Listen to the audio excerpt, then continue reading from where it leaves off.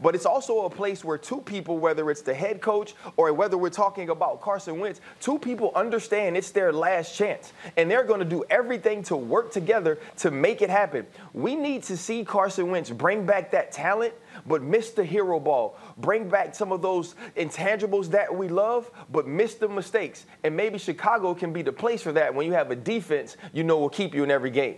How about you, Nick? What do you think? I like it. I think this is a high-risk, high-reward situation. So I would be concerned. I'd be a little worried about having Carson Wentz, considering the toll that he took mentally this season. That's the more concerning part, because the talent hasn't disappeared. But we have to remember that his best season, that team was loaded. Like, they had the best O-line in football and possibly the best D-line in football that year. So I think he's a guy that when you protect him and you put everyone good around him, he can surpass almost any player in this league. But if things aren't ideal, he can really tank the organization. So I think that those are the two things they should be worried about, is do they have the right guys around him, and does he have the mental makeup to endure the pressure that he's going to face in that situation? Because it's a must-win year in Chicago, and that Chicago media is not kind, as you know, Mike. And that is why I don't like it as much as you guys do. Here's the one part of what you said, RC, that I agree with. I do not think that when you're a coach who knows you got to win right now, you want to be starting with a rookie quarterback. So going out and getting a veteran, I do agree with. But I don't think they're looking for a savior.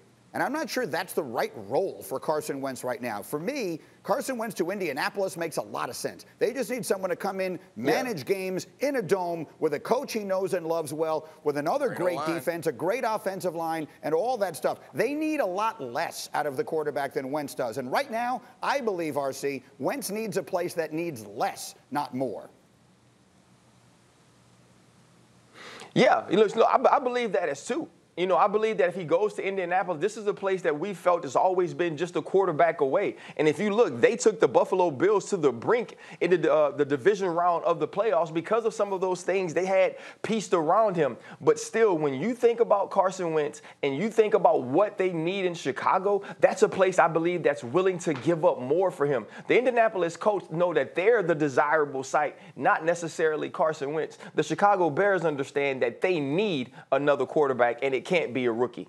I get it. I totally agree. There's nothing you're saying that I'm disagreeing with. I am, however, saying, and maybe this comes from having lived there for 11 years and covered that team for a long time, that, Dominique, feels to me like the potential for a disaster waiting to happen. You say it's the last shot for both of those guys. I could see that turning out to be the last for both of them. It's not the last shot for Carson Wentz. One thing we've learned about quarterbacks is if you show a little glimpse, you just got to show a glimpse. Everybody thinks that they can make you better than you were. There's a chance. Yeah, that's all they need. They just need a chance, and they'll convince themselves, I'm the guy that's going to get him back to great.